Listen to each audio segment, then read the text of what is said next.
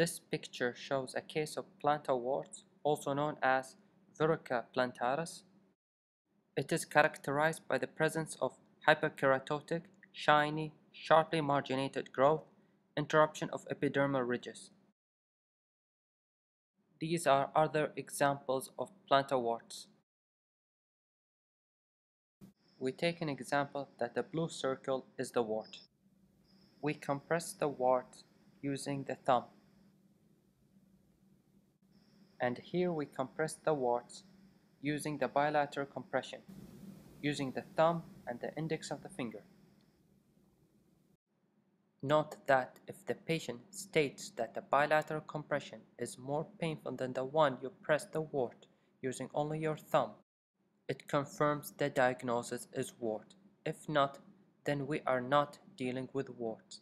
Bilateral compression tests confirm plantar warts and help to differentiate it from the callus.